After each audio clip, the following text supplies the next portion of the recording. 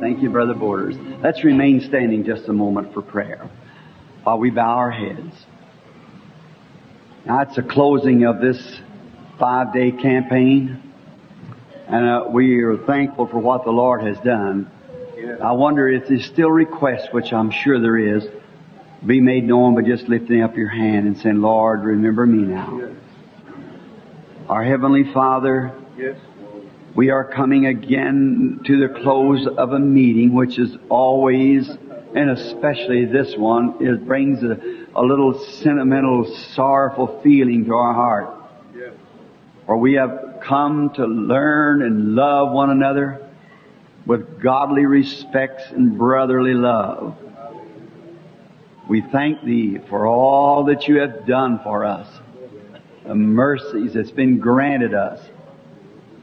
You have did for us the exceedingly abundantly more than we expected.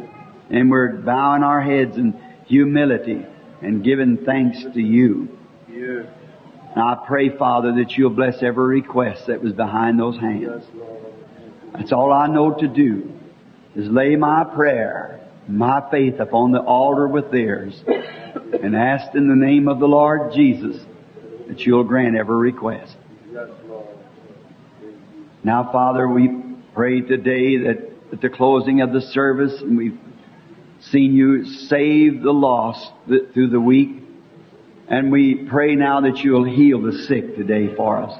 Yes. Grant that there will not be any feeble people among us when the service is over today, but may every person be healed. Bless all the efforts and all that's put forth, any time and effort, may it be blessed, Father. We commit all the results to You and trust to meet again somewhere this side of the river. If not, we know we'll meet over there. Until then, keep us healthy, happy in the service of God. In the name of His Son, Jesus Christ. Amen. Amen. You be seated.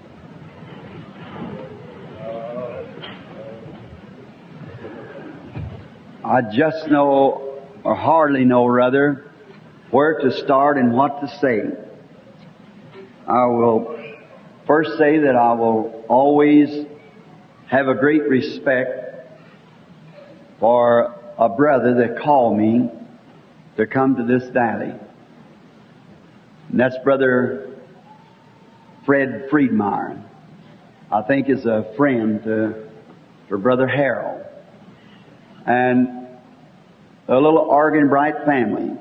Mrs. Arganbright was here last night. A little Mama and Papa Arganbright. Mrs. Arganbright's people, I don't know what her name was before she was married, but they were the early settlers that come in here in old wagons and ox and so forth and settled up right here in Grass Valley. Here's where she's always dreamed of. They followed me in the meetings. Brother Arganbright and I have missionaries almost the world over. He stood with me in great battles when I've seen as many as 20 or 30 witch doctors come and challenge and sit on both sides and call a storm right into existence. You think they can't do it? You just haven't been a missionary, that's all. They can do it.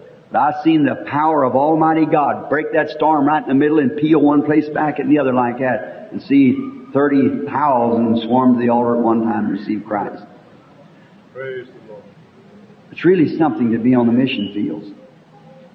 I want to, if Mrs. Arganbright is here again this afternoon, God ever bless her and Papa Arganbright. I didn't get to see her, to shake her hand no more than back to the building. They've been really Papa and Mama to me. Brother Arganbright's overseas at the time I'm to meet him. Right away we're going to Anchorage, Alaska to establish a Christian businessman's, full gospel businessman's chapter. I speak for this group worldwide.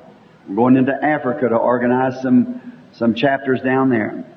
I want to thank them. And Ms. Arganbright, if you're present, no wonder you were so happy for this little valley.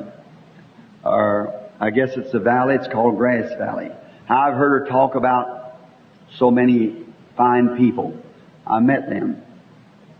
And I want to say to the people that's with me, my group around here, and the people that's visiting come here with me, this no doubt is our Queen meeting of the 11 meetings I've had scheduled. This is my 7th one. And this is the queen meeting, I believe, of all that I've had. I haven't dealt it all this week on sick people. I've just stayed with the Word. And it's been such a thing as you can feel where people take the Word or not. My wife, in the meeting, she said back here last night, when I went home, she said to me, she said, Bill, she's a very smart girl, very fine discernment, natural discernment. I don't mean she has a spiritual discernment. Just, she said, those people believe you. Those people love you. She said, you could have a real meeting there. She said, everyone watched every word you said and hung right on to it and said, you could just see the expression on their face when they looked. They believed it. I said, honey, that's the first night when I walked in there, I perceived that. As long as I live, I'll never forget this little visit at Grass Valley. I have been in bigger places, of course, bigger crowds, and never any sweeter bunch of people that I ever preached to than here at Grass Valley. And I want to thank the people. They tell me that all the money was taken up to pay for the meeting a night or two ago, and last night they give a missionary offering to me. And today they said they give a love offering to me. Now, it wasn't necessary. I didn't come for that. I've never in my life ever taken an offering. I get a salary from my church of $100 a week. What money is sent in, we hold it and put it in missions, all of it. Then when we get enough to leave, to go in the mission fields, then I go. Therefore, we're not one bit of burden. I was talking to Brother Harold. He asked me to come over to a car. He believes this ministry would be effective there. It's more effective overseas than it is here. Them people, they want it. They got to see something. And so I'm waiting for that great time when I will go to Israel someday to bring the gospel to them. I was right close to it recently. Had my ticket already bought, and I was in Egypt, and a half hour I'd been over there, and the Holy Spirit, just as definitely as you hear my voice, said, "This is not the hour for the Jew yet. Israel will be saved as a nation. The whole nation will come at once." God deals with Israel as a nation. We all know that. Yes. Not as an individual, a nation. And He wouldn't let me go. Remember, how many ever heard of Louis Petrus? Many of you, the Stockholm Church. He sent 1 million Bibles down there. You've seen the Life magazine where they's bringing up those Jews from down in Iran and so forth. And they never had known what, they're still plowing with old wooden instruments and things. And it showed the picture of ships. I've got it, called 3 Minutes to Midnight. And where we took the pictures of them coming in, packing their loved ones on their back. They're old. And they said, they interviewed them Jews. They said, "Are you coming to the homeland to die?" Said, "We're coming to see the Messiah." Hallelujah. Praise When the fig tree puts forth its buds, Amen. that generational scene Thank you, just does something to me. They're looking for a Messiah. Brother Petrus give them these little New Testaments. A Jewish Bible reads from the back to the front, And so they was reading it. And when they did, they said, they never heard nothing about Jesus. They'd been there for 2,000 years. And they wouldn't even get on those planes. And they didn't know it looked like a bird to them. They never know nothing about it. So the priest stood out, the rabbi rather, he stood out and said, "Listen, our prophet told us that we be carried back to the homeland on the wings of an eagle." Yes. You see how close we are, friend? Yes. We're at the door. Yes. Remember, when the gospel goes to the Jew, the Gentile's finished. Yes. The door is closed. See how close it is? And then they got on the plane when our rabbi told us that we will turn back to the homeland. The prophet told them, they always believe their prophets. And the prophet said we would return on the wings of an eagle. There it was, that bird, the airplane. They got off and it says looking for a Messiah. They wasn't looking for the homeland, they was looking to see the Messiah. When the Jew goes looking for that, something's at hand. They read this book and they said, "We believe our prophets and we know Messiah is going to be a prophet when He comes." Said, "If this be the Messiah and then He's a living, let us see Him do the sign of the prophet. We'll believe Him." Amen. What a perfect thing. I like to call 500 or 600 of them together. Do you mean that? Let's see whether He's alive or not. Yes. Right on the grounds where your fathers rejected Him, now receive Him. The Gentiles finish then. Get in quickly, stay in right quick. Don't mean to get sentimental, but I know we're at the end. There's something inside of me tells me that something's fixing to happen. It just can't go on. We're just here. Everything's taking place. I don't know when. Might be today yet. It might be next week. It may be 5 years. Maybe 10 years. I don't know. But it just seems to be it's all close. I'm looking for it. We can't live much longer like this. We know we can't. So I love you for listening to the Word. God bless you. I'll ever pray for you. I want to ask you a favor. That is, when I'm fixing to go overseas now, when the nights are dark, witch doctors on every side, cloudy and heavy, you pray for me, won't you?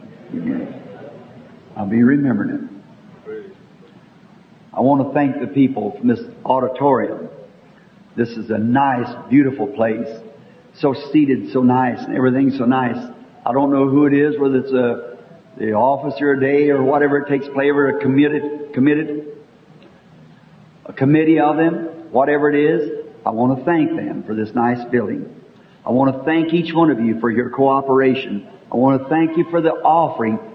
I'll do the very best by the grace of God to see it goes to the kingdom of God. To do for the kingdom. You put part of your living in there. I know it. And I love you. And many times when I have to shake the things that I do, it's because of love. Love corrective.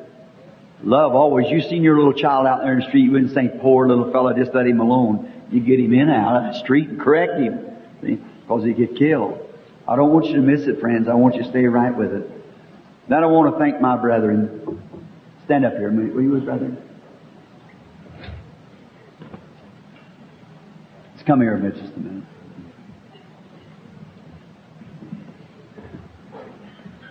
Thrills my heart. Where all things work together for good to them that love God. Over Sedalia, where I wanted to go so bad, I had so many letters in there. Brother Borders, when he got down there, he said, somehow or another they kind of turned me down. And on account of something I'd said on a tape, some doctrine, they didn't care for it. So that was all right. That's every fellow, you know. But they didn't know what they were doing. If they would have took it, I couldn't have come to Grass Valley. The reason they turned it down, they didn't know it. It was God bringing me to Grass Valley. Hallelujah. Here we stand this afternoon. I got 4 cooperating ministers here. One of them is Assembly of God, which is a great church, a great group of people. They've helped sponsor me world over. The next is Church of God, another great group of Pentecostal people, helped sponsor me world over. The next is the United, or the Pentecostal Oneness, another fine group of people, helped sponsor me world over. Just left Los Angeles, where 40 some odd churches of Greater Los Angeles of the United Pentecostal Church sponsored the meeting at the Cow Palace. Or we call it Cow Palace, great stock exhibit. One of them is interdenominational. You know what? I want to tell you something. It's many of the organizations of these men. There's been the times it's turned me down on things that I've said. But these men, I understand if they've been bringing the groups together and praying. That's what done it. Look, we're human beings. The 4 of us standing here this afternoon in unity and brotherhood. I don't know where I'd ever stand with anything better this side of heaven. I mean that. I'm not saying that just to be acting. I've got other things I can be saying. I mean that. It just goes to show what you can do when you put your heart together. Them great organizations are wonderful. They're fine. They got fine men in all of them. I preach for all of them and know it's the truth. How I could remember the assemblies of God, how they come to my rescue at many times. How I remember the Church of God up there in Tennessee when I went up there and rented a big auditorium, and come to find out some brother wrote me, and He had one little church in the bottom, and that great big Lee College come together. They packed 6,000 out the second night, and the mayor of the town and them couldn't even get in. I'll never forget it. How many times the little oneness churches stood by me in the mission fields and everywhere else. The interdenominational, wherever they are, they're real man of God in those places. Now, that's the reason God deals with individuals. Never did He deal with groups. See, in the time of the antediluvian destruction, He had Noah. The time of calling out of Israel, He had Moses. Coming of Christ, John the Baptist. In the days of Christ, Jesus. In the days of Luther, Luther. In the days of Wesley, Wesley. See, it's just an individual. It's correctly man of God who God has dealt with. And now, in the differences, I might say this. The same man who brings our groups together and pray one. Brother, don't never let that stop. Just keep that going, whatever you do. It's all. Now, when we start across the country, I'm a lover of a Ford. I like a Ford. My boy loves a Chevrolet just the same. He's just as much for the Chevy as I am for the Ford. Well, he tells me your rattletrap Ford will not make it. I said your old junker Chevy won't. But you know what? He remained my son. I remained his daddy. We stayed in our car and we both got here because we was looking to something greater than a Ford or a Chevy. You know what I mean? When I go to buy ice cream for my children, one of them will say vanilla, the other will say chocolate, the other will say strawberry, the other will say orange. When I come back, I got a rainbow color. So many differences. That's only in taste. It's all ice cream. And then here it stands today. We're all born of the same Spirit. Denominations only taste. It's all ice cream. It's all Spirit of God. You know what? A rainbow makes a covenant. Let's stay this way, brethren. God bless you. Let's stay. A rainbow covenant. God doesn't dwell in a Sears and Roebuck Harmony house anyhow. God is a God of variety. Do you know that? Why does He make red flowers, blue flowers, pink flowers, all different kinds of flowers? Why didn't He just make them all white or all red? Why did He make big mountains, little mountains, palm trees, oak trees? Why did He do it? Because He likes variety. You know what I mean? He likes variety. Why did He make the mountain, then the plain, the real dry desert, then the wet sea? He's a God of variety. But He wants it all to harmonize. That's why He made me with ears, nose, mouth. You the same way. It all harmonizes for one body. That's the way we can do. Harmonize. And our different opinions, we still harmonize because the taste has nothing to do with it. We are God's people, all marching together with one great purpose, to win souls for Christ. May it ever be that way. May this great bouquet of God's gathering together here be an everlasting bouquet until He comes to take us home. My sincere desire is that. Now, today we have placed a time for healing, praying for the sick. I've had such a glorious time meeting the people on the street, hearing them, setting, the Holy Spirit leading me to places. This morning I went in to eat breakfast. There sat a man sitting there. He may be sitting right here now. There he was sitting there, a minister from up around Tennessee. He had a big plate full of fried potatoes and ham and eggs. He just started screaming and said, Brother Branham, before I met you, I couldn't do this. I had an ulcered stomach. He said, I eat what I want to by the grace of God. Another said, I didn't have any children bearing. I've got 5 boys. There you are. See, it's just the grace of God. That's what it is. See, shed abroad in our hearts by the Holy Ghost. God ever bless you. Thank you so much. Thank the ushers to everything that's been done. God bless you. And I hope to get back with you again. Until I get to come, pray one with another, one for another, and include me in your prayers if you do that. God bless you. Now let's bow our heads now for just a word before we start a little text for the healing service. Gracious Heavenly Father, it's such a great thing to meet your children I remember one time standing on the street. Nobody would talk to me. From the family life, poor, bad name. Some man talking, and somebody else come up, walked away, and left me standing there. And now people over the world. No wonder you said, "He that will forsake all, I'll give him fathers, mothers, sisters, and brothers." In this world, all these things in eternal life in the world to come. How we thank Thee. Pray, Heavenly Father, now that grace and mercy will rest upon us as we trust Thee and serve Thee in our day. Be with us now. Bless everything that's done. Bless these people. Oh, God, I don't know how to say. If I found grace in Your sight, answer every request for them. May there be no feeble among them. May they be healed. Bless these pastors. Bless their churches. Oh, God, I pray that these converts this week will find a home in some of these good churches here. Let them know that they are the man who stood here on the platform and has backed up and prayed for me and stood behind me.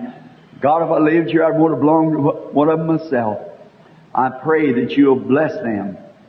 May there be an old-fashioned revival break out in every one of their churches that'll just start the fireballs of God rolling across the country. Grant it, Lord. Heal the sick in their meetings. Save the lost. Fill with the Holy Ghost. And keep it going, Father, until You send Jesus. Grant it, for we ask it in His name and for His glory. Amen. Now to the young converts that here have been converted during time of this meeting, we've tried to do everything we could to help. Now we want you to find one of these churches of your choice, which one you desire to go to, and there go and be baptized and be filled with the Holy Ghost and stay as long as you live. Make a real good worker in one of these fine churches. They believe the message that I have preached, or they wouldn't have had me here or be here to back me up in prayer. They turn their congregations loose. Therefore, they're shepherds. I wouldn't say one thing to hurt, because I would be a destroyer of sheep. I don't want to do that. I want to help sheep, feed sheep food. That's the reason I try to stay right with the Word. Now, I want to speak for just a little while. And I wonder, is my voice coming all right up in the balcony? Can you hear me? I thought I noticed the people moving around. Ever who is maybe I got this in transposition. Is this one? No. This one? Is that better? This one? That's still better? All right. I'll take this one here and speak from this. Now, let's settle down now and excuse my sentimental feeling. I was going to say melancholy. I can't help it. About time I start to meet somebody and get to love them, get acquainted with one another, and we have to say bye-bye. See you again someday. I hate to do that. But I want to tell you, someday we're going to meet where we're not going to say goodbye no more. That's right. Just beyond the river. And I got so many things I'd like to tell you about it, of experiences. Wished I had 3 or 4 weeks just to stay here. But maybe the Lord willing, I can come back sometime and we'll continue on. Now, just to continue the reason of me speaking on Abraham, I just couldn't get him up the top of the mountain. I had so many things to tell about him down here where he's having his journey. And I did that to build faith in you, let you know that you are heirs with him. You are Abraham's seed. When you are dead in Christ, you're Abraham's seed and heirs with him according to the promise. Think of it. How many in here is born again Christians? Raise your hands. It's like 100%. Then you are the seed of Abraham and are heirs with him. You are heirs. Everything that he did for Abraham, he's promised to do for you, and the word here is his promise. So just hold on to it now, and let's read some of it. I want to read out of the book of Isaiah for a little text to gather a context. Isaiah the 7th chapter, 14th verse. Therefore the Lord Himself shall give you a sign. Behold, a virgin shall conceive and bear a son, and they shall call His name Emmanuel. Now, from there I would like to draw a text of this, a super sign. We are living in a day of everything must be super. It don't sell. It's got to be super. It's just a super day. The old corner grocery is about gone, where we used to go down on Saturday night and pay the grocery bill and the little corner store. Why? The big supermarket run it out. I'll visit one of your supermarkets. I have a little story to tell you about it. This water here, it's good water, it's good and cold, but it kind of made all of us sick, changing water. So the kiddies got sick, and my wife, we went out to the supermarket here to see if they had some water, and the lady pointed over on the shelf, and we went over there, and it looked like beer in cans. I went back, I said, "Is that water?" She said, "Read it." So it was water. I got a case of those cans. I felt about that big coming out, packing those cans. I thought, what are some Christians see me packing these? Would I ever be able to explain that it was water? So then when I got down to my motel, the lady was a Christian that runs the place. Very fine people. And she said, well, my husband said he was very thankful we had no beer cans to pack out this week. I said, lady, did you notice the water cans? I wanted to be sure that she noticed it was water. And walking around with this bunch of cans in my hand, but it's canned water. Now, so the supermarkets, the big places, they have things that the little corner store didn't pack. It's supermarket. And then my old Model A, it's out of date anymore. My Ford that Billy Difference with me coming out here, by the way, his radiator and his new Chevy bore all the way out here, and my brakes burn up in my Ford. So you see, it took God to get us out here anyhow. So that's what we have. It's just to opinion. They both brought us here because we trusted in God and not the Chevy or the Ford. So, but now, my first one I had was a Model T. I've had a Ford ever since. I always claimed the thing would do 30 miles an hour. It was very much doubted, but I would go 15 miles an hour this way and 15 miles an hour this way, So between it, I got 30 miles an hour. But now, they got a super. It's really whizzes you over the ground. We couldn't sell the old T model no more because it's a day of super. Everything's got to be super. And now they've even got super jets, super highways. While these cars that we got today couldn't run over these highways we used to have, my first trip west, it taken me 16 days to go from Jeffersonville to Phoenix, Arizona, 1,800 miles. But the most of it's 19 and 26. They had nothing but just old rock roads. I was a little boy sitting up holding this spool top Ford, and I thought I was making good time. It would take a horse 2 or 3 months to do it. Well, if my daddy would have come. But you see, now what happened all at once? 6,000 years has been the same man, but right here in the last 50 years, he's come from a horse and buggy to a jet or a rocket. Why? The Bible said they would run to and fro in these last days, and knowledge shall increase. It's a sign of the end time. Super. Everything must be super. It won't work. Even they want super people. They tell me they got a television cast they call Superman. Always something super. 2 or 3 of them's committed suicide or something. Trying to work that mental mind up. Brother, we're at the age of insanity. Everything's become so super. We're just human beings. And they want a super race. Hitler said that Germany was the super race. Stalin said that Russians was a super race. Something wrong somewhere. They're all made off of one tree. So the Bible said that God by one man, one blood made all nations. One man, Adam. From that Adam come all races. Black, white, brown, yellow, red, whatever it is, God brought it from that one blood. Each one of us can give each other a blood transfusion. The country we was raised in and turned our skins different colors, it's still the same man. And I've noticed, as a missionary, no doubt brother could say the same.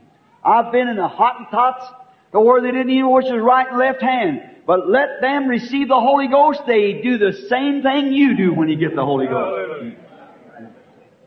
Right. Act the same way. Speak in unknown tongues. Do just the same things that you do with the Holy Ghost. Sure. And they really are on fire. Now, all these super, now they're leaving the earth, going up into orbits, and astronauts and so forth. They got everything so super. What is this speaking of? All this of a sign of oncoming darkness. That's right. Man has always tried to make himself an achievement by his own knowledge. That's been his motto all the time, of trying to achieve something by his own knowledge. It started out in the beginning at the Garden of Eden. Adam, as soon as he fell from grace, he tried to achieve something. He tried to achieve a super church. That is a way of redemption without atonement. He tried to achieve a church, his way back into the garden without an atonement. And he's tried the same thing all along. The fallen Adam today tries the same thing to achieve a super church. Some great intellectual, some great eye-catcher, and the beauty. Now, if we only realize that there's only one way back, and that is the way that God first recommended, the blood. Cain, he built a church, made a sacrifice, gave an offering, sincere, and prayed. And if God condemned him and received Abel upon the same basis, God did wrong if he did that. But Cain come his own way and Abel come God's provided way. The revelation that it wasn't fruit, as some people think today, that drove Adam and Eve from the Garden of Eden. This is a remark. I say it just not to make a bad remark, but just to make a point, not a joke. But I've always said that people believe, that's why I was turned down that other meeting, that it was apples or something that Eve eat that caused the fall. If eating apples caused women to realize they're naked, we'd better pass the apples again. That's exactly right. Yes, sir. It wasn't apples. Don't you never let anybody poke that down your throat. Why did she realize she was naked? Absolutely. Why did life come by that perverted life? God, the great contractor, had all the bodies laid out here on the earth. Calcium, potash, petroleum. He was going to create it and make it. But she bypassed the way of God. Yes, sir. What did Adam do when he come to his wife? When he come to, he found her pregnant. Just exactly of evil or own conception had received foul seed. Jehovah, before he could marry his wife, did the same thing. And Jesus, before he could get to his bride, she had organized herself and become the Roman Catholic Church. Same thing. But he will have a bride. Don't you worry. That'll be bought with his word. Just exactly what he told Eve to stay with. He'll have a church. Amen. That'll be bought by his word. Now, we find out all this trying to achieve something great. Make some kind of a great memorial to their own name, something super. Nimrod one time, he wanted to achieve a way to go to heaven without any atonement. So he built a super tower. There's many towers, but he tried to build a super tower. What happened to it? It fell. Along come Nebuchadnezzar. He built a super city. Thought he could build these big walls up, wide enough you could run a chariot race around them. And the great iron gates and the things that he built, put the river right through the middle, a type of heaven. Swinging gardens and his throne right by the river, like the river Euphrates, and like the river of life in the Garden of Eden, and the river of life in the kingdom of God. And what happened? It fell because it could not stand. Our own nation, as a sister to England, always was jealous of her navy. So we tried to build a ship one time that could not be sunk, called the Titanic, but she went down just the same. And the song as the poet wrote, God with His mighty hand shows this world it cannot stand. Amen. Right. France built what they call the Siegfried Line. And they put their guns all out there, got back here, women, wine, whatever more, living, sin. And if Germany ever marched on them, they would shoot them right down because they had the Siegfried Line built, fortified in concrete. What happened? The Germans marched right behind it and blew them out of it. Yeah. Wouldn't work. Germany tried. They made them a Maginot Line. Got down in the earth so deep, fortified in concrete and things. What did the Americans do? Send in the blockbuster and blow them right out of it.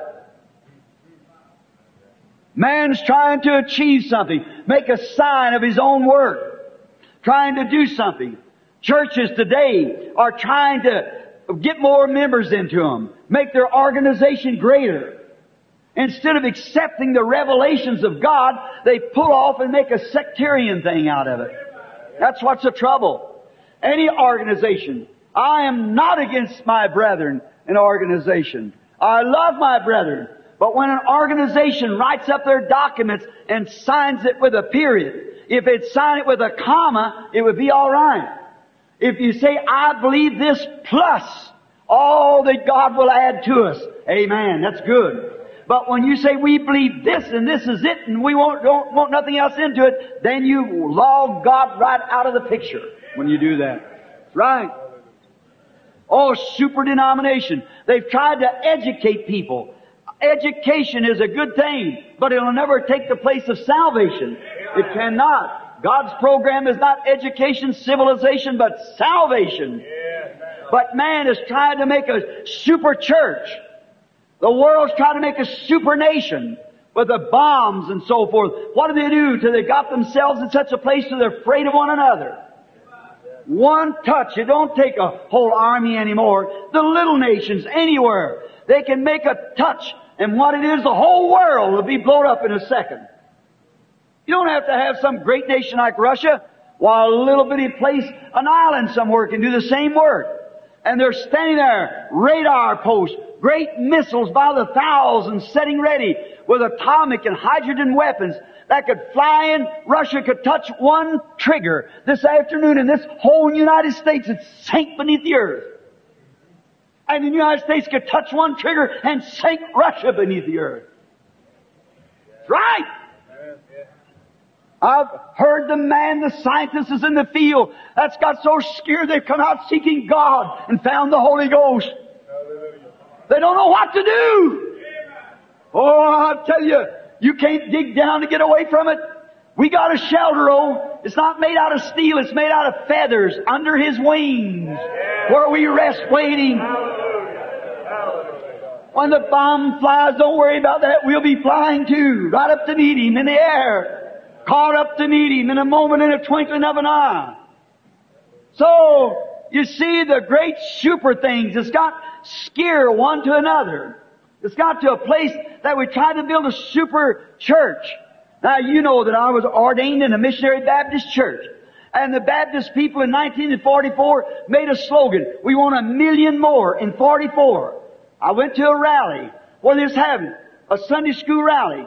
And they had to dismiss the church so the pastors could go outside and smoke. Right. And then women sitting in there half naked and things like that, just because all the thing they had to do was put their name on a book.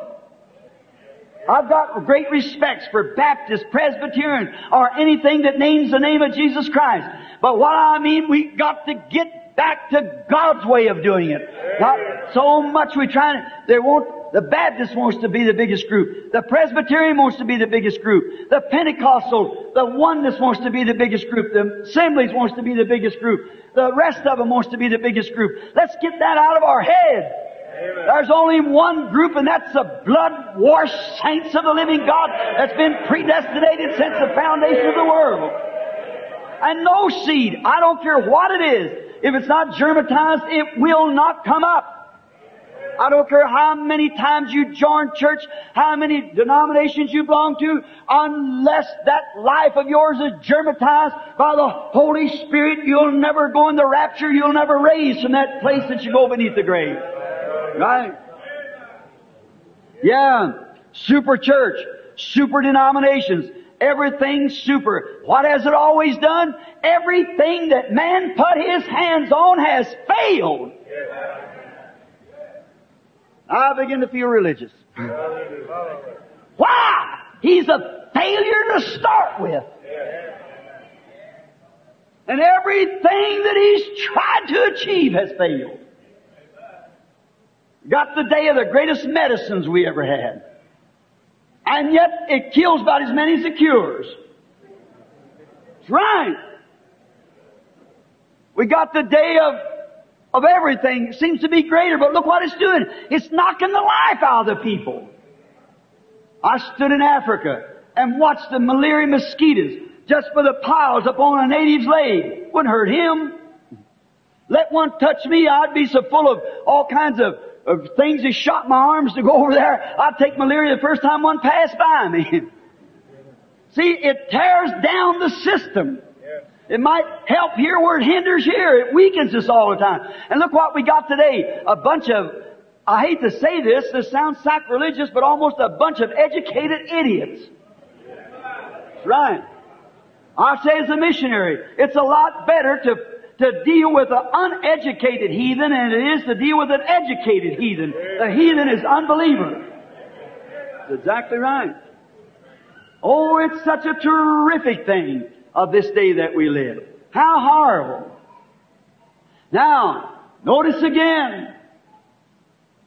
A super. All these things, Hitler tried to make a super race. Pharaoh tried to make a super race. I stood in Egypt to try to see the thrones where Pharaoh sat. You'd dig 20 feet beneath the earth to find their thrones. I've stood in Rome where the Caesars, it's all, you can't even find the place unless you dig way down to sunken walls and so forth where the Caesars was. Why? It shows that anything that man does is corruptible. Amen. What is it all? All those things is fell to history and dust. What makes a man want to do that? What does that is because there's something behind it. And he tries to take his own way instead of taking God's way of it. Amen. That's the reason they try to build super denominations. That's the reason they try to build super transportation, super cities and so forth. It's because that there's something back there. That's what makes a man want to carry on and get drunk. Why does he do it? Why does a woman want to strip herself off? Listen, sisters, this has become a nudist camp almost. Don't you let that spirit get on you. Amen. It's a spirit, believe me, as a servant of Christ. It's a devil. Keep it off of you. Pray the blood of Christ keep it away from you. I don't care what church you belong to, that means nothing to me or nothing to God. The thing it is are you right with God? Then the whole, you don't have to pick, I live in a country where they have oak trees, scrub oak. And in springtime, the winter times pass by, and there's all the old dead leaves hanging on the oak tree. Now how are we going to get some new leaves? You don't have to go out and pick off the old leaf. Just let the new life come in, the old leaf drops off. And that's the way it is with Christ. When Christ comes in, the world drops out automatically. When people say that they're born of the Spirit of God and still love the things of the world, the Bible said, if you love the world or the things of the world, the love of God's not even in you. How can we do those things? We're trying to build super things. Now, it's all rotten. It's all dust. It'll all return to the dust. So man desires to see a super sign. And God said, one time, I'm going to give them a super sign. I'm going to give them people a super sign. Jews want signs. Everybody wants signs. And they want signs. The world today wants signs. They're trying to make their own signs. But God give them a sign. Amen. Right. The zigzag lightning on a black stormy night shows that there can be light in the time of darkness. Amen. Right. God said, I'm going to give them a sign. A virgin shall conceive. How humble He made it. This is a super sign. A virgin shall conceive and bear a child, a son, and His name shall be called Emmanuel, God with us. There is the super sign. How striking it ought to be that God Himself would become a baby. How that God so loved the world. That's one of the greatest scriptures there is. How that the love of God so loved the world that He gave His only begotten Son. Whosoever believeth in Him shall not perish but have eternal life. Hallelujah. The very dust that He created on the earth, He become that dust. How striking it ought to be. God, Emmanuel, changing His cast from God to a man, stretching His tent from the stars of heaven to live here on earth. Hallelujah. With filthy creatures as we are. The love of God. How that He would do it. How striking it ought to be to the sinner to know that little Jehovah crying in a mother's arms. Little Jehovah not come in the polish of an angel. He come as Abraham's seed. Amen. He come as a man. He never come down the golden quarters of heaven. If it would, it would be for the rich. But He was born in a manger. So poor He had to bar a womb to be born in. And when He left, He had to bar a grave to be buried in. Jehovah Emmanuel. A super sign. Amen. God sent prophets, He sent signs, He sent everything, but said, I'll give you the super sign now. The great sign. Me, myself, I'm coming down to dwell among you. Be called Emmanuel. It ought to strike the people. Himself made flesh and dwelt among us. Born in a dirty, stinking stable. Little Jehovah. Not laying in a pink basket in a hospital room, but in a stinking manger over a manure pile in a barn. Emmanuel. The Creator of heavens and earth. With swaddling cloth on. Hallelujah. Little Jehovah playing as a kid. Jehovah as a teenager. Jehovah as a carpenter. It ought to be striking, but it's so dull, the world misses it a million miles. A woman not long ago, I was preaching on the deity of our Lord Jesus Christ. And she said, Mr. Branham, I appreciate your preaching, but said there's one thing you do that I certainly don't agree with you. And I said, what is it, sister? If it's just one thing, I'm thankful to meet you. And I said, because usually it's about 100 things. And she said, well, there's one thing outstanding. Of course, she belonged to a church that don't believe in the deity of Christ. Just like when I see today, when they go to push Him back and just make a prophet out of Him. Oh my. She said, you brag too much about Jesus. You make Him divine. I said, He was divine. Why, she said he couldn't be divine. I said, well, He was divine.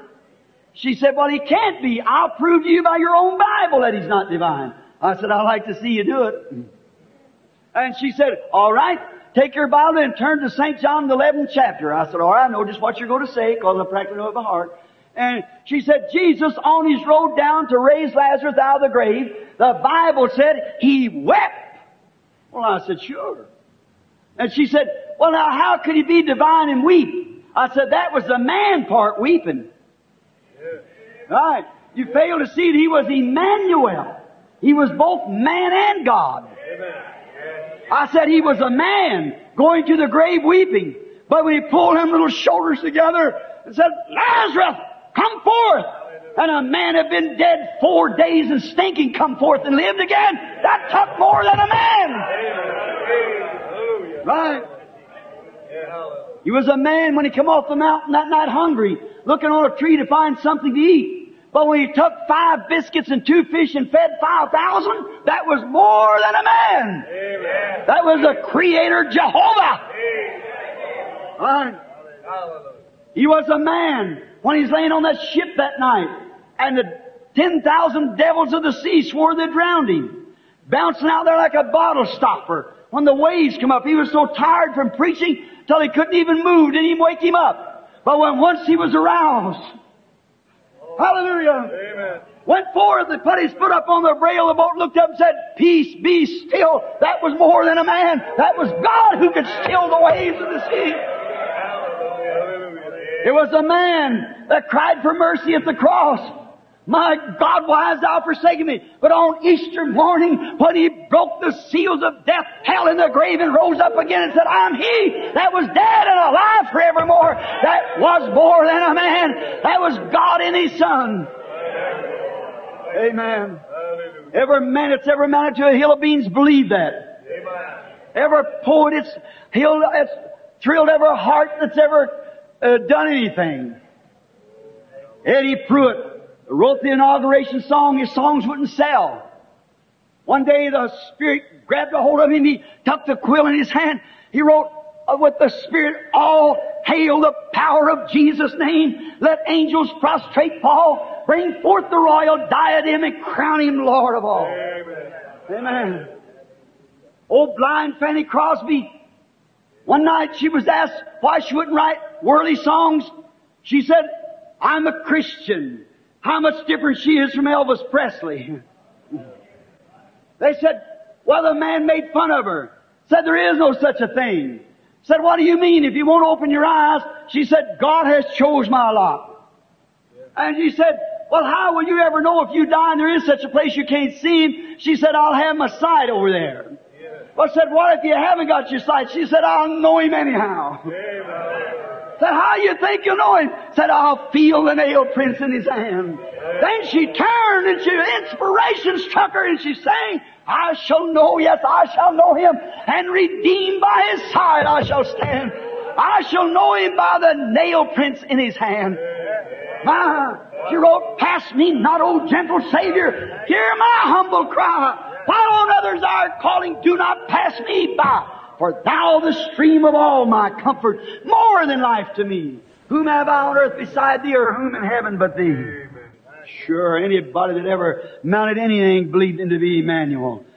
He is more than a prophet. He was a prophet, but he is a God prophet. Emmanuel, God in flesh. He never come with a slew to heaven. He never come as an angel. He come as Abraham's seed to show the last day super sign of God. Oh yes, to make a super seed, a super race, the race that had been promised, Abraham's race. To bring forth a super seed that we've been talking about. A super Christ. What did they do to him when he come on earth? They made fun of him. They called the spirit that was working in him, where he could discern spirits and so forth, they said, it's the devil. He's Beelzebub, a fortune teller. And in the physical part, the body part, they hung it on a tree and put him to death. But he was a super sign. Yes. He rose up again on the third day. Yes. For he trusted the Word of God. David said under inspiration, I'll not leave his soul in hell, neither will I suffer my Holy One to see corruption. Therefore Jesus knew that the Scripture spoke of him, that he would not see corruption. Corruption sets in 72 hours on a dead body. We know that, and he knows sometime between that he had raised from the dead. Amen. And he rose up from the dead, for he was a super sign. The prophets were signs, sure, but they died and went into the grave. But Jesus was a super sign. He come out of the grave. Amen. Amen. Super race. Yes, sir.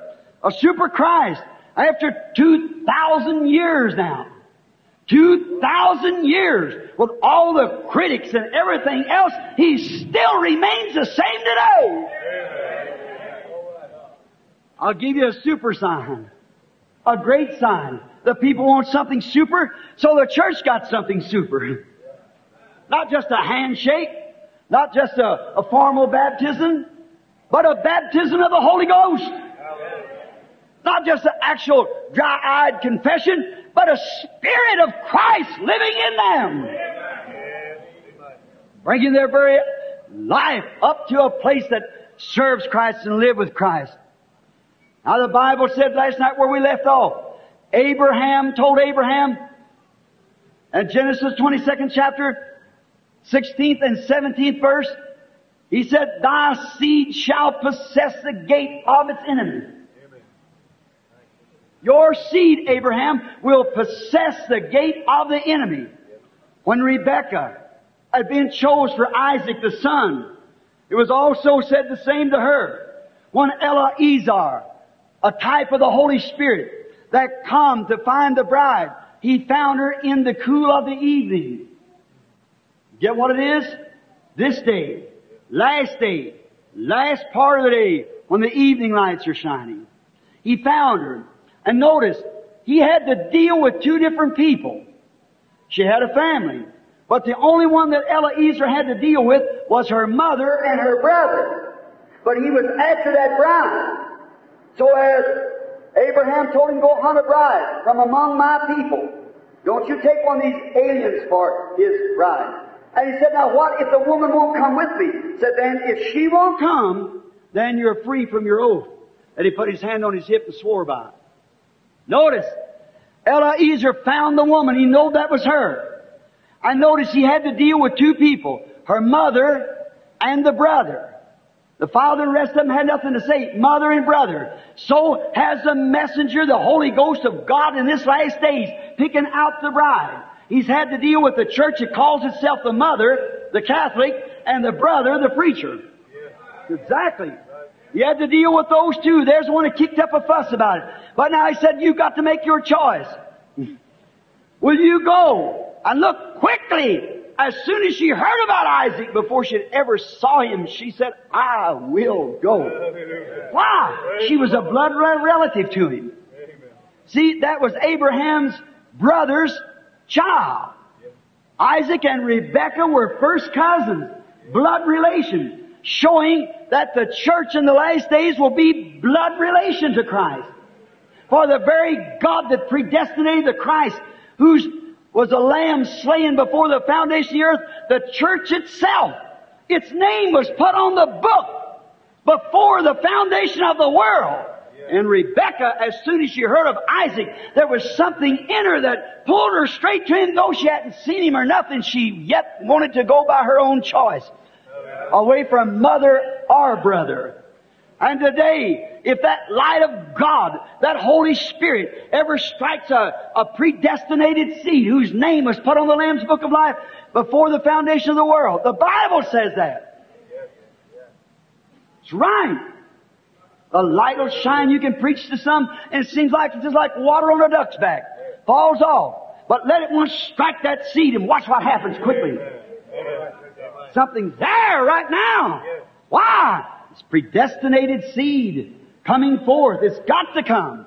And when that light, the gospel, strikes it, they get it. The rest of them will get up and walk away. It's not for them. The Bible said that man were foreordained to condemnation. Book of Jude. All scriptures by inspiration. Now when that light struck little Rebekah, she knew something within her that brought her to Isaac. She veiled her face. She wanted no more to do with her own thinking. Isaac was her thinking from then on. And the church itself, when it strikes that power of God, the baptism of the Holy Ghost, out of the denominational churches, out of the Catholic Church, wherever it is, when that baptism of the Holy Ghost is made real to people, them is predestinated like you people here, to eternal life, sees it and walks in it. Amen. What is it? A super sign. And the enemy possessed the gate of the enemy. Look at Abraham's natural seed, Moses. He possessed the gate of Egypt, that great city. He possessed the gate of the Red Sea when He come to it. He did. Look at the Hebrew children. The enemy was the fire. They possessed the gate of the fire that it couldn't burn them. Look at Daniel in the lion's den, Abraham's seed. He possessed the gate of the lion's mouth. He could not open his mouth. I believe God come down that pillar of fire and stood there between Daniel and those lions. Anyone knows that a lion is afraid of fire. And he seen that light whirling there and that lion wouldn't go to him. It was the angel of the Lord. Daniel possessed the gate of the lion's den. Why? He was the seed of Abraham. All these great warriors, we could take hours on them. Got many of them wrote down here. I'll bypass it for time. But all these died in the faith. All went out into the ground. But there come the super seed one day. The royal seed. And he possessed the gates of death, hell, and the grave. And he brought forth after his resurrection an eternal super sign. These signs shall follow them that believe. Today it's 1,000,000 more. It's a denomination. It's an organization. But Jesus said, these signs shall follow them. A super sign. God once says anything, He can never take it back. Some people says that was just for the apostles. What did Jesus say? Go ye into all the world and preach the gospel to every creature. How far? All the world. How many? Every creature. He that believeth and is baptized shall be saved. He that believeth not shall be damned. And the conjunction, these signs shall follow them that believe in all the world and every creation, every creature. I can show you where God put gifts and power in the church. I want somebody to put your finger on the Scripture and show me where He took it out. Where He took it back from the church. It's a super sign to the believer that we pass from death unto life because we feel the Holy Ghost and see it working on our lives and changing us from what we were to what we are now. Amen. He arose from the dead. Thanks be to God. Make the word super in the last day. He still lives in the seed of Abraham with a super sign. The sign that He promised Abraham, the super seed in the last days would precede the same sign. Do the same thing. Because God had to kill Christ Emmanuel to raise Him up again, to send the Holy Ghost, an eternal one that could not die, to live in the church to produce that sign. Of all of our psychology, of all of our great teachers, of all of our theologians, there's not one living on the earth today can produce it. It takes the Holy Ghost and Him alone. Amen. So Emmanuel, the same yesterday, today, and forever.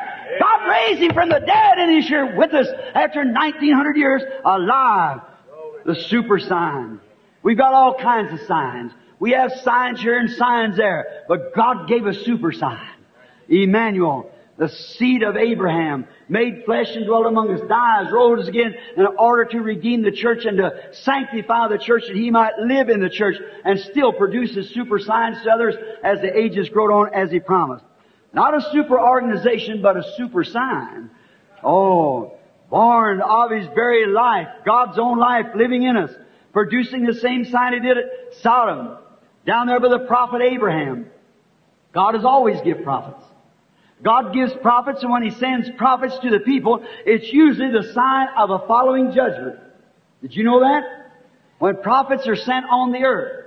Now, I want to take something with you just for a moment, before we go into the prayer line in the next few minutes. When God sent Noah to an intellectual age, a silly message to them, because it didn't meet with their condition of that day, but God sent Noah as a prophet, prophesying that the end was at hand. And God let him live to see it happen. When God took Israel out of Egypt, He sent Moses, a prophet, to prophesy to a scientific age of Egypt. A prophet, a sign of the oncoming judgment.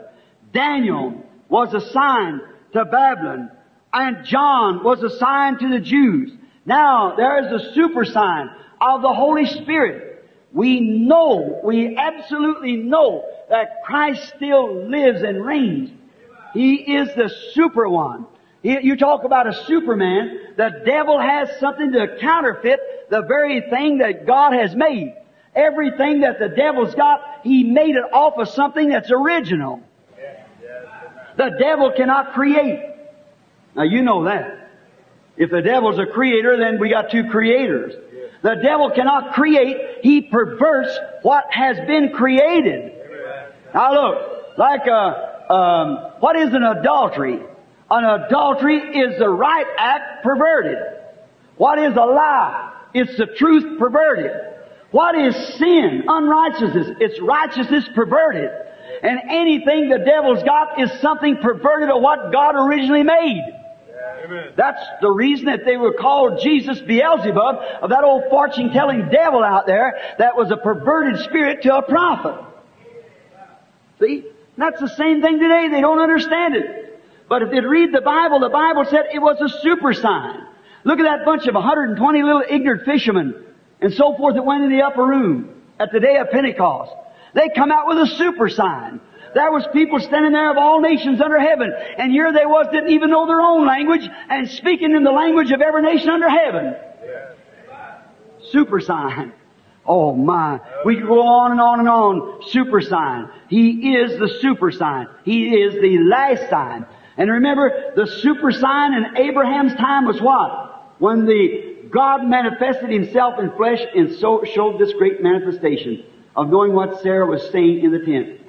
The last sign that Israel got before her rejection and called Jesus Beelzebub was when Jesus could perceive the thought that was in their heart. Jesus said that this generation would receive the same thing. That's the last. What is it? That was God with Abraham. That was God in Christ. God with Abraham, God in Christ Emmanuel, and today it's God in His church. The super sign that God still lives. Do you believe it? Amen. Don't you never get away from it. Stay with it. It's the closing hours. It's the closing hours of the world's history. It's a little later than I thought. It's 4:15. So I'm got to stop and start praying for the sick. Super sign. I will give them an everlasting sign.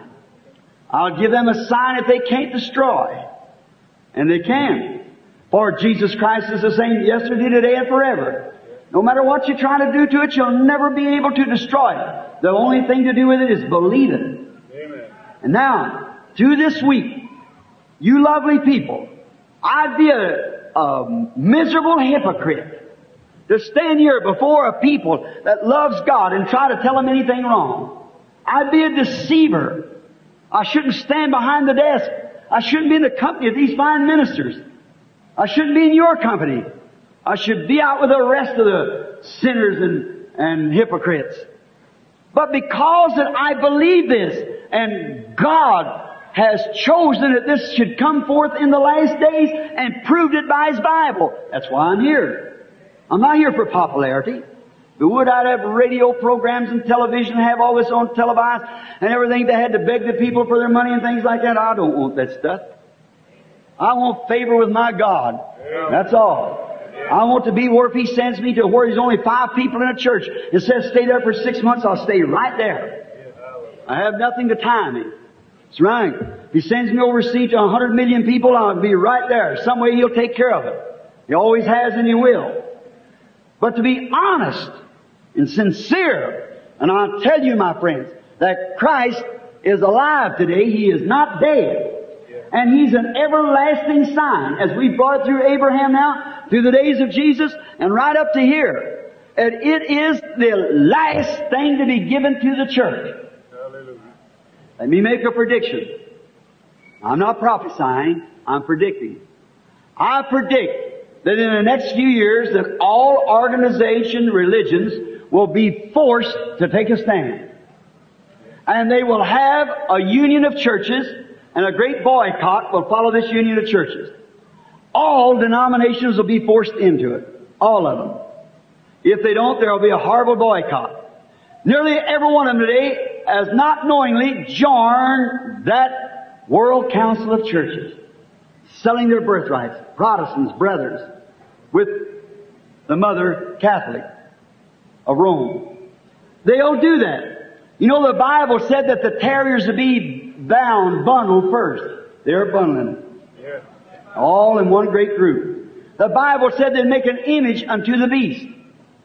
I believe it'll come to pass that shortly, that if people do not join some organization, some church go in, their doors will be closed.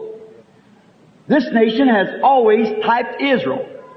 Israel, we find out, come into another land, took the occupants, slayed them, run them out, pushed them back, and occupied the land. Just as we did the Indians. Then, God gave them that land. God gave us this land. Notice, what taken place? They had great men in them days. Joshua, a king. They had David. They had Solomon. Great man. But finally it worked around till they got a renegade on the platform. Ahab, a lukewarm believer. It wasn't so much Ahab, but it was that wife behind him. Jezebel. Of another race, of another class. Not an Israelite, she was a heathen. An idol worshiper. She was the one who done the dirty work. She told Ahab what to do. And we have worked around in the same way. And we've had a Washington, a Lincoln, after we pushed the Indians back and took their ground. But what have we done? Through politics, we've worked the very thing in that we come over here for freedom from. It's exactly right. Amen. A Jezebel, a Herodiah, and a Jacqueline. Married twice before, living with a third husband, living in there now. And yet the people go for it, blinded in their eyes. There it is. You just watch. We're going to reap what we sowed. She's at the end. I prophesied in 1956 when Billy Graham would return. And I said that Tommy Osborne would return. And America would receive her last call. Several years ago, it predicted exactly the imaginal line, exactly what would take place, exactly Kennedy would take the place of this, and there'd be a Catholic president ruling here, and what it would be, and there's just 2 more things left from 7 things that he told me to happen perfectly. That's right, it's on old yellow paper. We're at the end time. Remember, brother, in the days of that country back there in Israel when she went wrong, God had someone to stand up by the name of Elijah. Hallelujah. He wasn't much thought of. We don't have no history of his life. We don't know where he come from. The only thing we know, he went to heaven in a chariot. Hallelujah. He was kind of a woodsman. He hated immoral women. He didn't fail to tell that Jezebel what she had done. Then before the coming of the Lord Jesus, there was another one coming on him with his spirit called John, also a woodsman. And he hated immoral women. He didn't fail to tell Herod it was wrong for him to live with his brother Philip's wife, and Herod had his head cut off. Right. It's predicted again. Malachi 4, that it'll return again. There'll be a super seed rise up. There's got to be something stand up that's got backbone and Christian integrity. Hallelujah. Certainly, that'll take this Jezebel religion that's been pushed even into our Pentecostal groups. Amen. Somebody will stand with Christian spirit and fire with the Holy Ghost behind it to prove that it's right. Amen. It shall be light in the evening time. Hallelujah. And He will restore the faith of the children back to the Pentecostal fathers, away from their dogmas and creeds. It's got to come. It will come. Amen. In the name of the Lord it will come. These little weakly, insignificant, so-called man achievement, let people get by and play cards and married 4 or 5 times and be deacons in churches and things like that. It's a rotten shame in the sight of God. They call it religion of Christ. Preachers, man, women mixed bathing out on the roads wearing shorts, smoking cigarettes. While the backbone of the nation's broke when women act like that. Amen. Woman is the backbone of a nation. Yeah. It ain't the robin that pecks on the apple that hurts it, it's a worm at the core. Amen. I ain't scared of Russia's atomic bombs. No, indeed. While our own rottenness is what's killing us, it's a rotten to the core with immoral. Amen. Right.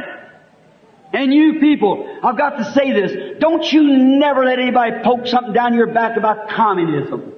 Communism is nothing. It's just a tool in God's hands. I want any Bible reader, any prophet, to stand and show me where the Bible ever says that communism will rule. It isn't communism that's going to rule, it's Romanism that's going to rule according to the Bible. Amen.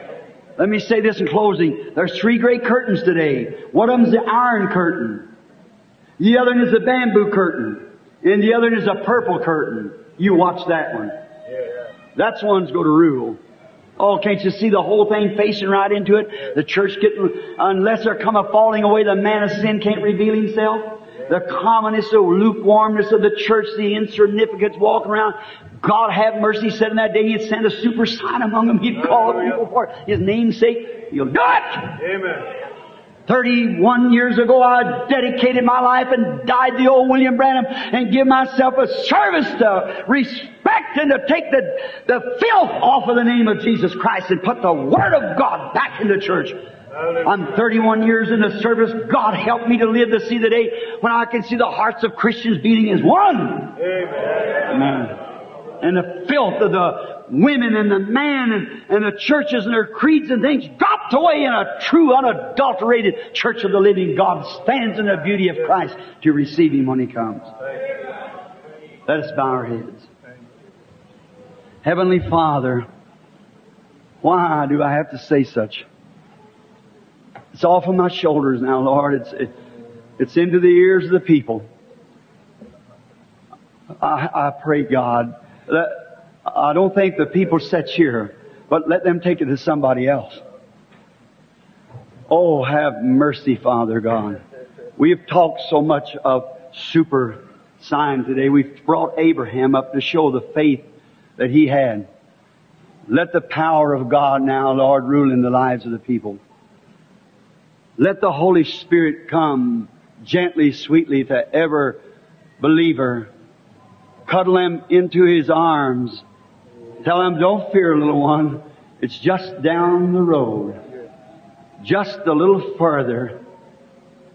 And the great masterpiece will come. The Christ of God, the super sign that raised up from the dead and is alive forevermore. Living among us in the form of the Holy Spirit, saying, that day you'll know that I am in the Father in me, I in you and you in me, then God in His people, manifesting Himself. God, may there not be any here this afternoon dull enough to miss that. May the Spirit quicken the things to them. Here's handkerchiefs laying here for the sick and afflicted. I think, what if this handkerchief is going to my little boy? What if it's going to my wife? Or my precious old daddy was living, it was going to him. My mother. Oh, I want somebody to be sincere. And God, with all the sincerity I know to have, I ask to heal every one of them, God. Granted, we're taught in the Bible that they took off of Paul handkerchiefs or aprons. Now we realize that Paul doesn't live amongst mortals no more. He's immortal. Paul has gone on, but Jesus remains here. He's the same God. And the people who had faith in Paul, knowing that you were in his body, that it was you, not Paul, he died daily so you could live in him. And now, Father, they realize the same thing, and that's why they bring handkerchiefs and aprons to us. You remain the same God. Give them the same blessings, Father. I ask it in Jesus' name. And now, Lord, I'm going to pray for your sick children now. I pray that you help me. May the Holy Ghost so anoint me this afternoon. Not only me, but every minister, every person in here, that there will not be one feeble person among us when the service is over. Grant it, Lord. Now, with our heads bowed, before we call the prayer line, I wonder if there's any here who's kind of sin sick. You went to the church because it had a great big bell on it, because the mayor of the city belonged there, or some famous doctor divinity. I have nothing evil to say against that.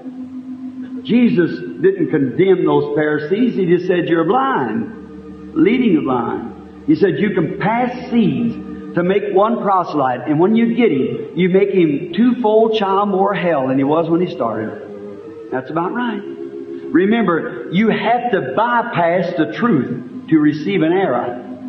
Believe the Word. He that cometh unto me, I will in no wise cast out. Will you receive Christ this afternoon just by raising your hand and saying, Brother Branham, I will, right here in my seat. I won't come up to the altar. I'll believe Him right here. And from this day on, I promise, I'll serve Christ. I'll go to one of these churches and be baptized. I will seek until the Holy Ghost fills my body, fills my soul, gives me eternal life. I'll believe what you've taught has been the truth. Now just pray for me, Brother Branham, to make up my mind to let this be the hour. Right in my seat, I'll raise up my hand. How many will there be? God bless you. God bless you. God bless you. That's good. I'm not going to call you up here. Just right in your heart, say, Lord Jesus, I truly believe right now. All right, just keep believing. I truly believe, Lord Jesus. Somebody else in the balcony now. I'm just waiting a moment. This is more than praying for the sick, friends. God bless you. I see your hand back there, son. God bless you, sir. No doubt, but what a good man like that's done many good things in his life. That's the greatest thing you ever done, brother. Remember, just as you raised your hand in sincerity, that quick He took you. He that heareth my words and believeth on Him that sent me hath, present tense, everlasting life, and shall never come to the judgment. You'll never go through the tribulation, never come into judgment, but you pass from death unto life. How beautiful. Will you raise your hand, someone else? God bless you, sister. God bless you, sister. God bless you, sister, and God bless you. Both you girls, a little boy, God bless you. God bless this lady here. God bless you, my sister. Mean it now. He'll take you right where you are. Now remember, altar call is wonderful, but in the Bible they never had an altar call. The people believed. As many as was believed was added to the church. You just believe right where you are that you're passing right now from death unto life. There's another one I'm waiting for so bad. God bless you back there. Good. God bless you. There's someone, I just know I'm looking right over my seat. You say, you mean that, Brother Branham? I mean it. Won't you receive Christ speaking to you now, saying this is the time, this is the hour you've always wanted to. Won't you receive Him now as your Savior? Right here, I make my decision. I tell my time. Right now, I'm raising up my hands and saying, Lord, I now want to pass from death unto life. I want to be a new creature. I want to have something in my life that I know that's brought me above the cares of the world. I want to know that I'm a living. I can't afford to take the chance. My life might be stamped out right now. It might go yet today, and I'll have to meet you. But if you're not sure of it, won't you raise your hand while we pray? Granted, God. Amen. It's fine. Good. That's it. Yes, I'm glad, my precious sister, that you understood that. Our Heavenly Father, it's all in your hand now. There's where the light was hanging. And it's out now. It's gone. I did the best that I know how, Father. And now, as the trophies of this meeting, I give you every one of them, Father. The trophies of the message. And may you, they're love gifts from God to His Son, Jesus Christ. And no man can come to me except my Father draws him. And all that the Father has given me will come to me, and I will raise him up at the last day. You promised it, Christ. I claim it for them. I claim your word for them. Standing here as a minister, a priest between the living and dead. And now I'm doing just what you said, taking what you said in your word. You said, St. John 5:24, Lord, where it was written. You said, He that heareth my words and believeth on Him that sent me has everlasting life. You promised it now, and they raised their hands that they believed it, and they accepted it. Now they're yours. I commit them to you. Lead them, Father, all through life's journey. And then, and finally, in the end, when the rapture comes, may they go in that rapture. I may never shake their hand here, but Lord, let us live neighbors to one another on the other side. Granted, through Jesus Christ's name, amen.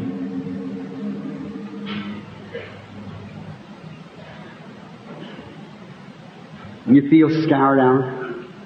Just the Holy Spirit does something for us when we preach. There's one person that I always wanted to be like. That was Jesus. Do you know the song? Brother Davis wrote it. From Bethlehem's manger came forth a stranger. On earth I long to be like Him. All through life's journey, from earth to glory, I only ask to be like Him. Let's all together now try to sing it. To be like Him.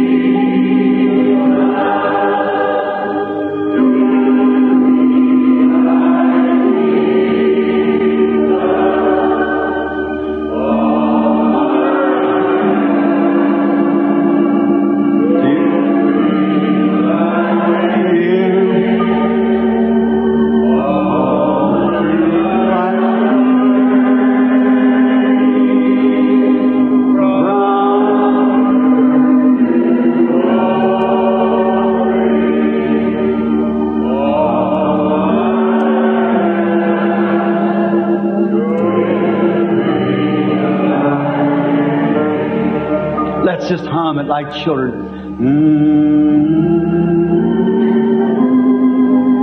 That's my desire. When I was a little boy, I read Edgar Rice Burroughs' Tarzan of the Apes. I cut Mother's fur rug up to impersonate Tarzan. When I read The Lone Star Ranger, I rode a hobby horse everywhere I went. But one day I picked up the Bible. Since then, my desire is to be like Him. God, let His life so flow through me. May I clean myself away, professing to be dead for 31 years now, that Jesus might reflect Himself. The only way I know He can do it is by His Word. Just to be like Jesus. Oh yes, just to be like Jesus. On earth I long to be like Him.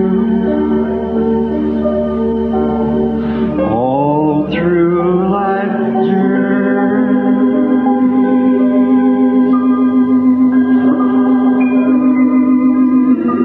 Old now. I've got to move off the scene pretty soon. That's still my desire, just to be like Him. Heavenly Father, as this beautiful song is being carded, just to be like Jesus, can I die dead enough?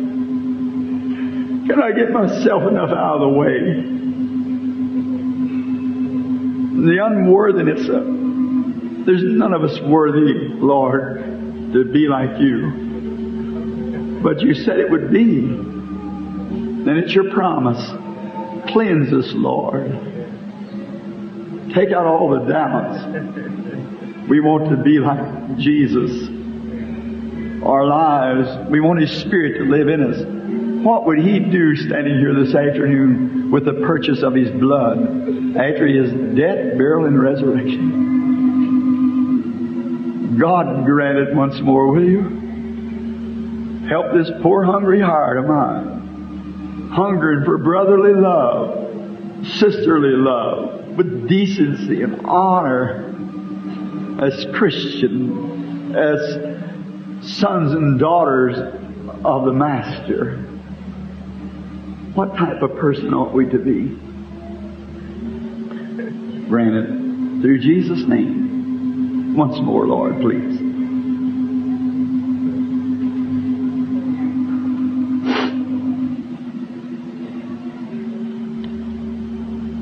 If He was standing here, what would He do? Oh, if we can just yield ourselves.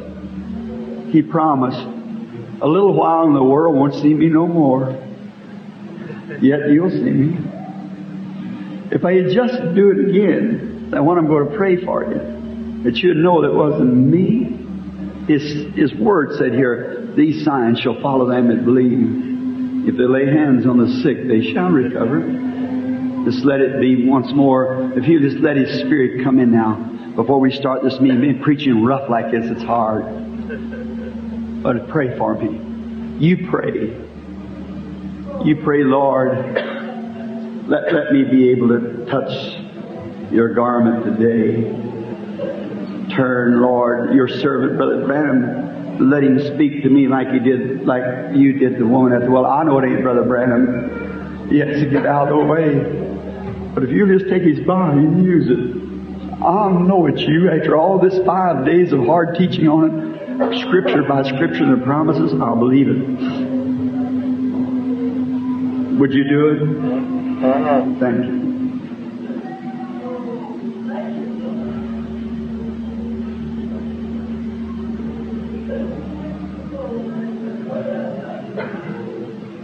By His grace and by His help, the angel of the Lord, whose picture you see back there, when I meet you again at the river, or just beyond, before we go up, remember, He's not standing 2 feet from where I am right now. That's exactly the truth. And I take every spirit in here under the control of the Holy Spirit in the name of Jesus Christ. I ask you to believe what I've taught to be the truth. If it's God's Word, if it ain't the Word, don't believe it. If it is the Word, it's the Word. God will confirm His Word. Just to have a little people out there so the anointing can come in. We're going to call every person. Billy says there's 500 prayer cards out in here. I'm going to pray for every one of them. I'm going to do it. I want you to see that it's Him. A little Catholic lady come down here, all these saint names around here. I get them all mixed up. Where was we at last? Santa Maria. She walked up there and she had a beads in her hand. She said, Father, I said, Brother. She said, I know God is with you. If you just lay your hands on me, I'll get well. That was all she needed. I think of that little Mexican woman that night down there in Mexico with that little dead baby. You heard the stories in the businessman. Standing there preaching, crying the second night. Billy come to me and said, Daddy, I've got better than 600 ushers standing right there. They can't keep a little woman. Her baby died this morning at 9 o'clock. A little Mexican woman is in Mexico City. It said it's rained all day and they're standing right there, thousands leaning. No place to sit down, standing up. And the brother give the cards out. He was so slow. I called him mañana. Mexico means tomorrow. He's always so late. He come got me at 9 o'clock. Now I got over there and Billy said, that woman's got that dead baby out there, Daddy, and we can't hold her. And said, mañana's going to give out all the cards. Said, I can't get her in that prayer line without a card to call some of the rest of them. I said, I said, Brother Moore, how many knows Brother Jack Moore? Any of you up here? I said, Brother Moore, go pray for her, baby. She wouldn't know me anyhow. They let me down a wall on the ladder to the platform. I said, she wouldn't know me. There's the big ring. Brother Espinosa, you know him? You on the West Coast? Brother Espinosa? Any of you know Brother Espinosa, the Mexican? Yes, sure, man. Sure. He was standing right there interpreting for me. And I said, as I was saying, faith is the substance of things. And I looked, and standing right before me was a little Mexican baby. It didn't have teeth. It was laughing. And I looked around and I seen Brother Moore going to pray for the lady. She would run over those ushers' legs, upset them, climb up over their shoulders, this dead baby wrapped in a blanket. So I seen that. I said, wait a minute, Brother Moore. Tell the ushers to break away and let the lady come up. I didn't know it was the baby. I just thought, I put my hand up on the wet blanket. She run up first and she grabbed out one of those beads and began to holler, and Padre, Father, you know, and I said, don't do that. So I just prayed for the baby. I said, Lord Jesus, I seen a vision of a little baby. I don't know where it's that one. I said, I'll lay my hands upon this wet blanket. And it begins kicking and screaming. It come to life. I said, Brother Espinosa, chase that down. Don't say it until the doctor signs the statement that the baby died. He chased it down. It died that morning at 9 o'clock, and it's 11 o'clock at night. Come to life. Then the papers come out and everything. Then they give me an interview with the Catholic Church. And they asked me if they thought their saints could do the same thing. I said, if they're living. He said, well, they can't be a saint until they're dead. I said, well, find that in the Scripture for me. So, he still lives. Amen. He's still here. Pray now. Just touch the border of His garment. Let me give you a Scripture now. He's a high priest that can be touched by the feeling of our infirmities. Amen. The same yesterday and forever. I claim that He's the high priest right here. He's the invisible high priest. Can only do or intercede for you when you confess that He has done it. Now you touch Him. Touch any of us would make no difference. But touch Him and He'll work through His Spirit. I believe that I have His Spirit. You touch and see if it's right or not. Touch Him. Just pray. In the balcony. Some of you people in the balcony think because you're that far back, you're not out of reach of Him. He's everywhere. Omnipresent. Do you believe that? Omniscient. Do you believe that? Knows everything. Ever present. Omnipotent. All powerful. Infinite. Hallelujah. That's my God. Here's an elderly lady sitting right on the end. She'd been praying there for a few minutes. I thought I seen it standing by her. She got trouble with her head. You believe? That's right. Raise up your hand. It's left you now. Hallelujah. Your faith Thank you. healed you. Now you want to question her? What was it? She never touched me. Look how far she is from me. But the eye that's seen said, I seen you when you were under the fig tree. He still lives today. Amen. That's a super sign. Amen. And He's still here.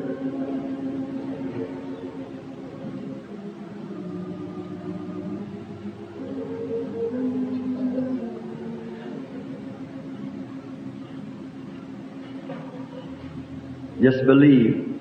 There's a lady sitting back right here. She's weeping. She's praying. She's suffering with a nervous stomach. She just believed with all of her heart.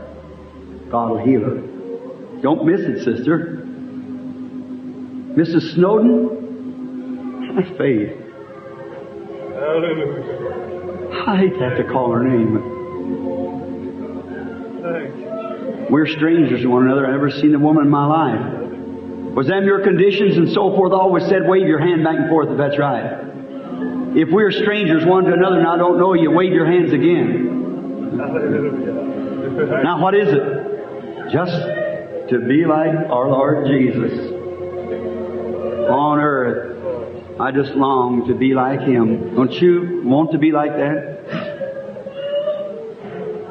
Somebody over here?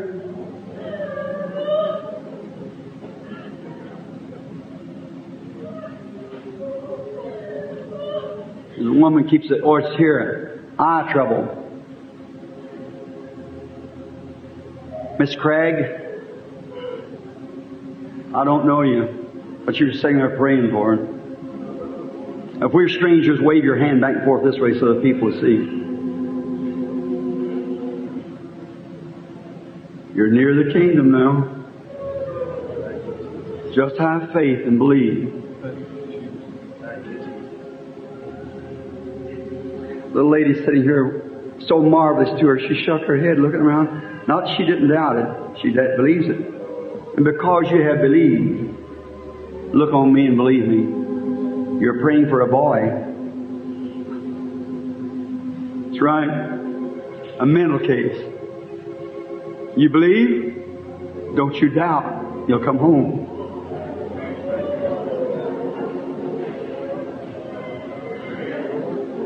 A lady right behind her, young woman suffering with complications, weak back, nervousness.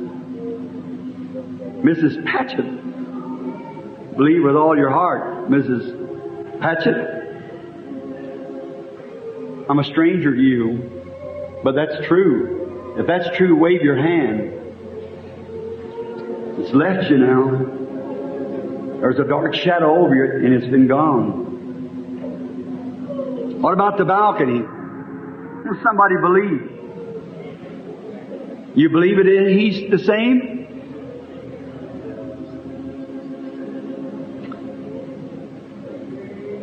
I see a woman.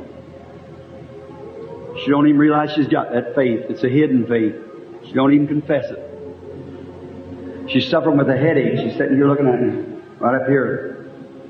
Mrs. Singer. Surprised you didn't. Your headache is going to leave you now. You tell your critics to answer that.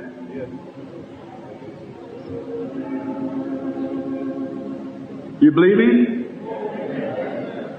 Let's just sing once more to Him.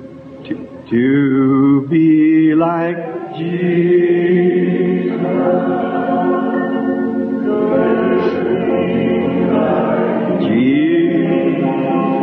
Lord, that's my desire. Just to humble ourselves. Look at these people, these women, these men. Many of them this afternoon across this rows and around. Same faith that that little woman had years ago.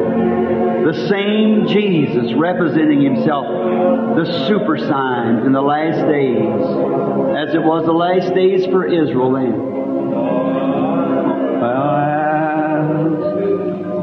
To be like Him.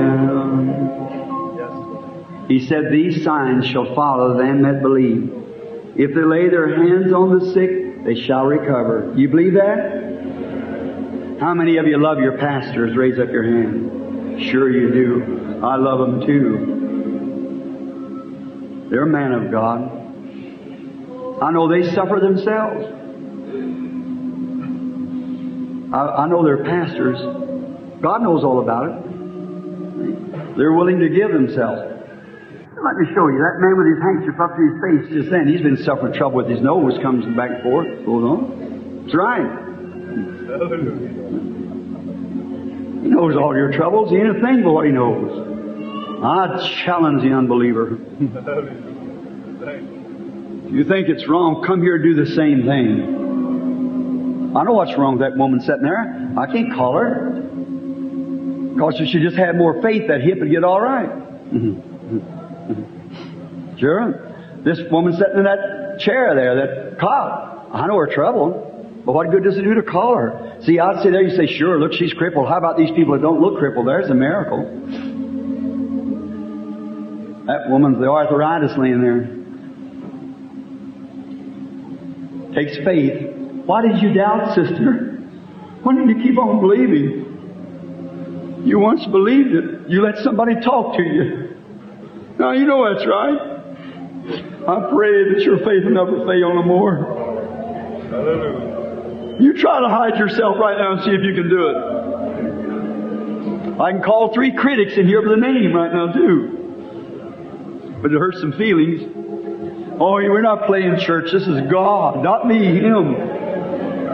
His presence is here. You believe it?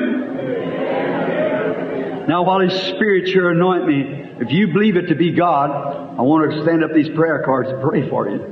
You come to here, don't come to me. If you come into me, you're going to lose. You come when you come by here like you're coming under the cross. I'm going to ask these godly pastors to stand here with me. I'm going to stand with them at the judgment bar. They may not be able to have discernment. That's just given, But they're a man of God, saved as well as I'm saved, called to their ministry. There's 5 gifts in the ministerial body. First is apostles, prophets, teachers, pastors, and evangelists. That's God's predestinated. God has set in the church. Gifts. Brother, will you stand with me? Hallelujah. Let that section, all that's got prayer cards, stand out in the aisle. Stand up. Let this middle section that's got prayer cards stand up. Let the first section come across this way. Is there a way to bring them, or shall we come down front? Just bring one section. Have these sit down. Now, well, I can't. I want them to come. Let's see. Maybe we'd better get down there. Can you set this microphone down there? I like to get down with the people and they tell them.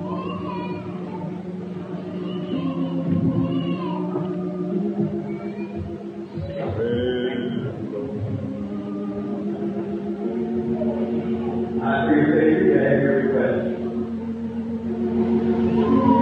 Come on, man. There's a boy on any time now. Just that record will go on. That's great. That was the father that connection of this group. Who was that boy down? Say your mind. Right? We're clean and fine. Nobody died in this law. It is left Jesus for his granddaughter and his struggling heart for bread. That mercy of God, she will away. May he saved, he will be well. The kingdom of God, say, Father. We in the church of the living God, we believe now. We accept it. In Jesus' name. Our brethren. Now, we're asking my brother to stand on each side. How many of you people been interested in these sick people? Raise your hand. Let's pray one for another. Rather than go and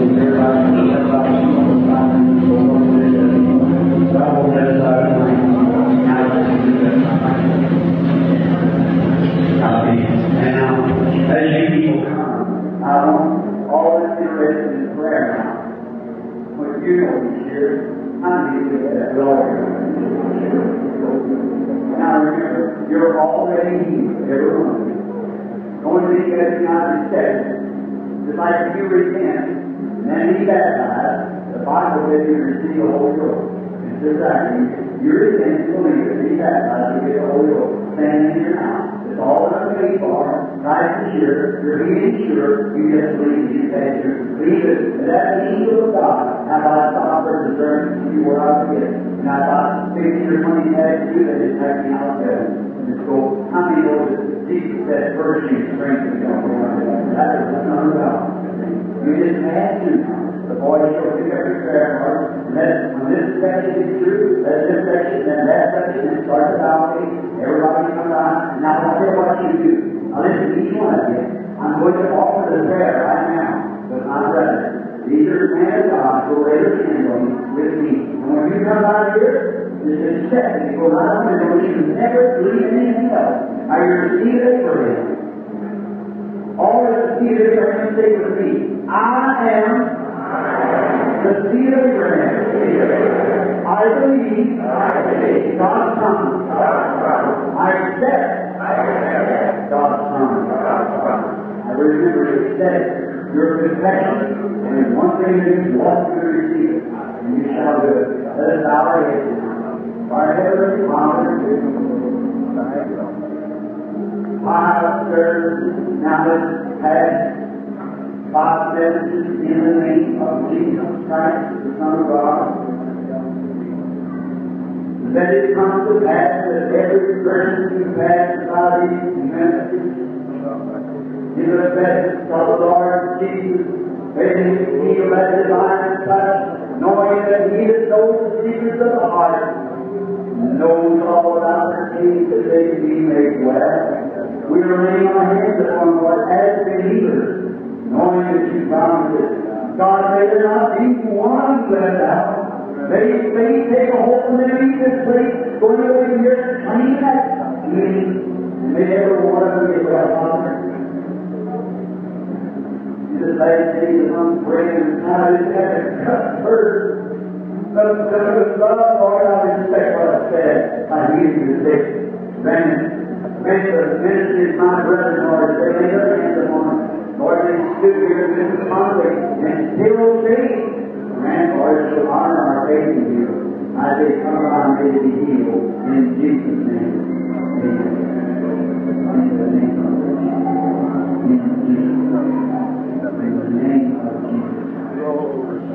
if there's any more real need pastors, you're going to come stand with us, come, your body, and ring in Jesus' name. God, in the name of Jesus. Some of you ministers want to come and stand with us in Jesus' name. Poor old brother, come here, my precious one. Oh, Heavenly Father, I lay my hands and I made my faith in Jesus' name. God, in Jesus' name. In the name of Jesus. In the name of the Lord Jesus. In the name of Jesus Christ. In the name of the Lord Jesus. In the name of Jesus. Amen. I open to everyone in Jesus' name. In the name of the Lord Jesus Christ. Laying my hands on his head. In the name of Jesus.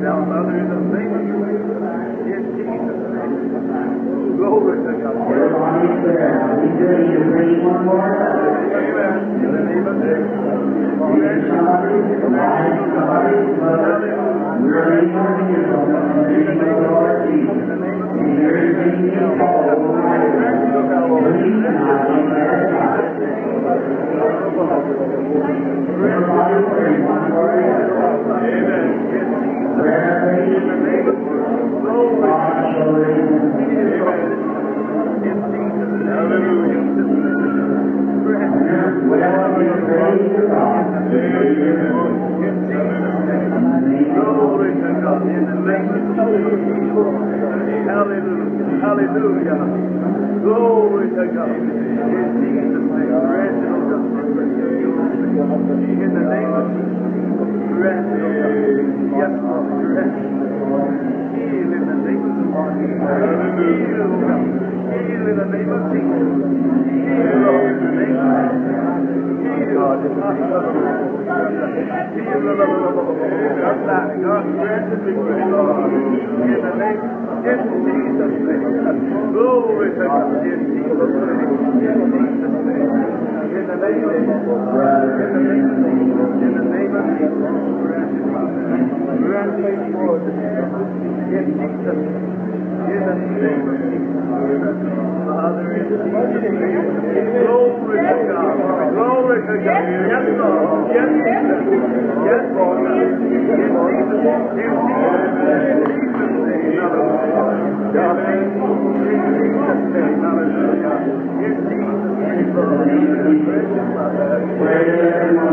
In the name of Jesus. In the name of Jesus. In the name of Jesus. In the name of Jesus.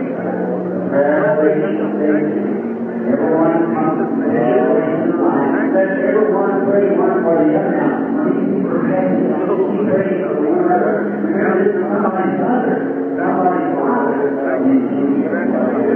All everybody got that one now. Over and get in line. Everybody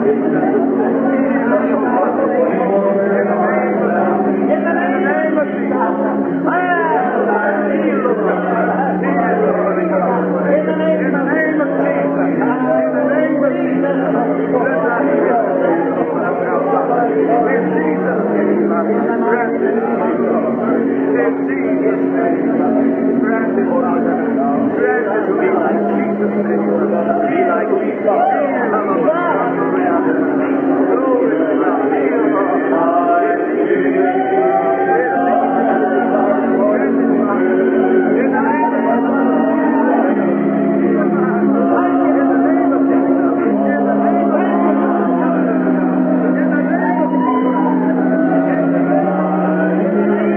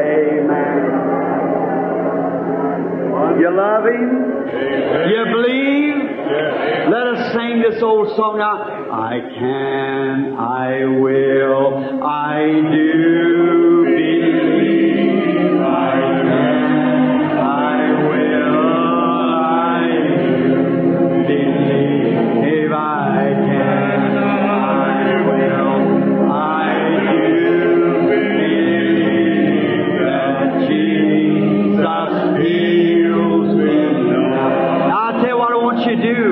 I want you to put your hand on somebody by you when we sing that again. Each one of you joining, let's join hands one with another, like that. All right. I can and I will and I do